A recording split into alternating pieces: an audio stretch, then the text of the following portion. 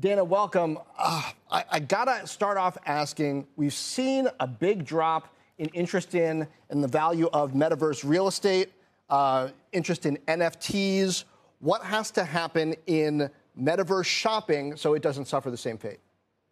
I think one of the elements of metaverse shopping, and first of all, thank you very much for having me, is the amount of dollars that brands and retailers are contributing to the platform.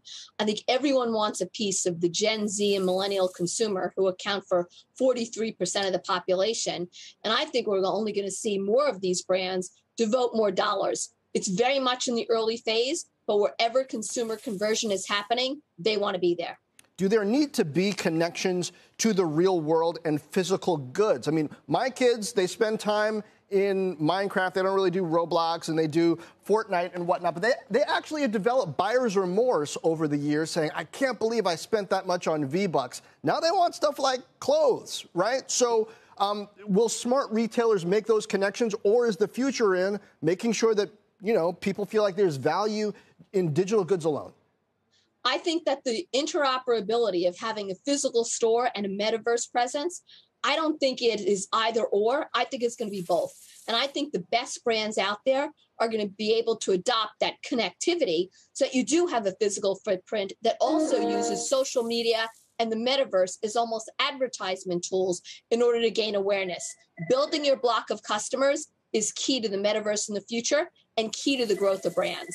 Here's another thing that I wonder about, and it has to do with costs. Is the future a metaverse, or is it a multiverse? In other words, is there going to be one environment where, you know, these brands can focus on building one beautiful version of that bag or that shoe, and it transfers across Roblox and other games? Or are you going to have to figure out which game to make assets for, and are you going to have engineers and artists that are doing customizations for all these platforms? Because that's a big cost issue, isn't it? That would be a huge cost issue. I think it's a multiverse. I like the way you frame that, rather than just a metaverse. I think all of the players, and we've seen it from Estee Lauder, from Gucci, and many of the others, are first experimenting to see what works. And I think given that we're in the first iteration, we're going to see connectivity in that multiverse come to the forefront over the next few years. So who benefits now, whether it's tool makers, whether it's, you know, marketing-focused companies? Who are these retailers going to have to go to at this stage to prepare for whatever the future holds?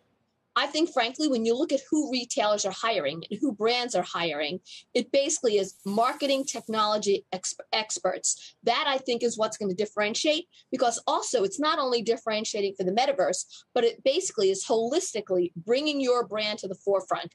It can't be either or. It's got to be both in this new world of consumer conversion that is called the metaverse or the multiverse. All right, we'll see if AppLovin and Unity and Adobe and the likes get a piece of that money. Dana Telsey, thank you. Thank you.